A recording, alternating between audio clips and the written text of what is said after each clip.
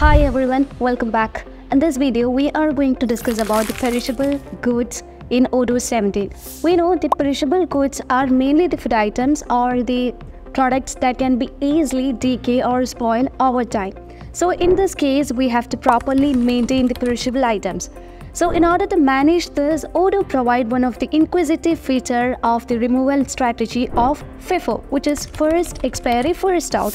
The product that has first expiry date will be moving out of the inventory first. So let's consider an example where we have just received an order for the perishable goods from a customer. So in this case, Odoo analyzes the product that are having less shelf time and easily remove that product from the inventory. So let's hop into the inventory database to manage the perishable items in Odoo. So we know perishable goods refers to the products that have limited shelf life and are likely to decay or spoil over time. And these are typically food items, although some are non-food items that can be also perishable. And the perishability of these goods is often due to the factors such as moisture, temperature, bacteria, and other microorganisms that can cause deterioration. Now let's dive into the inventory module to manage with the perishable goods. So in order to manage with the perishable goods, let's go to the configuration settings and we have to enable certain features from the configuration such as from the configuration settings such as the lot and serial number, expiration date, storage location, multi-step routes and all. So to manage with this, first we have to set the lot and serial number, so that would help you to identify which product is going to expire first. So according to that, we can just move out of those products from the inventory. So when you just drag down, you can see a traceability section that would help to set you the lot and serial number, like the traceability from the vendors to the customers. And we can also set an expiration date, like whether the product is new or it's about to unfit for selling or not, can be easily analyzed from the expiration dates. Now you can also choose the storage locations that to track the product location in your warehouse, and we can also enable the multi-step route over here to know the routes that we are using.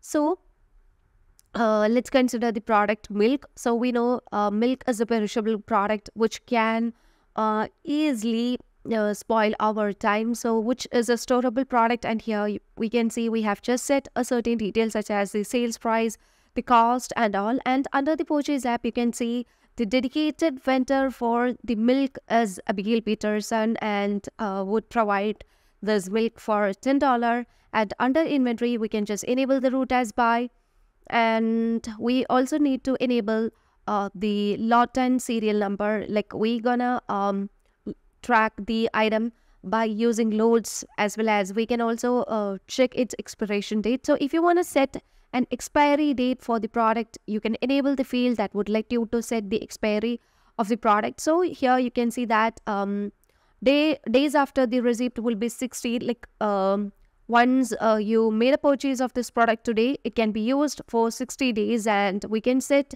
a day before expiration date. Like we can just remove the items from 10 days of the expiration of the product from the inventory, and we can just give an alert to the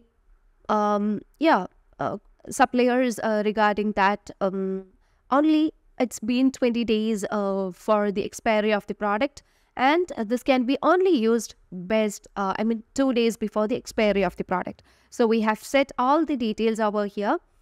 And when you just move on to the loads and serial number, you can also manage with the expiration date. So here currently we haven't set any lot number for the product. So if you want to just create a new lot and serial number for the product, you can just click on new, and here you can choose the product. So currently I'm not creating the lot or serial number from here. Now we are going to deal with the locations, because we also maybe need to check the track, need to track the product location from the product is moving, like from which location the product will be moving. So I'll be using the removal strategy for the location as first expiry first out, which means the product that are expired to first should be removed first from the inventory. Now we can also set the removal strategy of the product directly from the product category. So as you just get into the internal link of the product category here, you can see that we have just set the force removal strategy as first expiry, first out. Now let's move on to the purchase module to purchase the item and to keep in the stock. So let me just create a new quotation by choosing the product. So our product is milk, and here you can designate a vendor. Let me choose Abigail Peterson as my vendor, and I need to purchase 20 quantity of the product. Like we are purchasing the product from Abigail Peterson for 20 quantity, and you can just save this and confirm the order. So we haven't received the product in the stock. So in order to receive the items in the stock, you can just click on receive product. And here we cannot validate the item without setting the lot or serial number. So if you try to validate this process, here you will get a wizard of invalid operation, which means you need to set a lot or serial number for the product milk.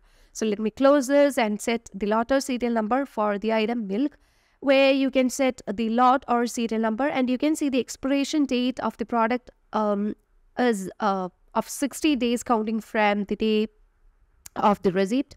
And here I'll be choosing load 11 as the load number, and let me change the expiration date to another date. So let it be 31st of December, and I'll be providing 5 quantities over here to be under this load number. And here you can choose set another quantity. So let me choose the load as load 12, where you can set the expiration date as 1st of January, and you can just apply that. Afterwards, let me set 3 quantity over there, and here we can just create another lot number,